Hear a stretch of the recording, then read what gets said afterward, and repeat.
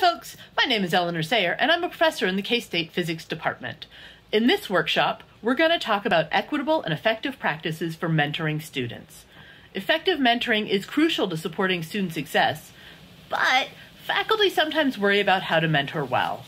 We aren't usually trained explicitly in good ways to mentor, and we usually just lean on our experiences being mentored as graduate students or as our former undergraduate selves.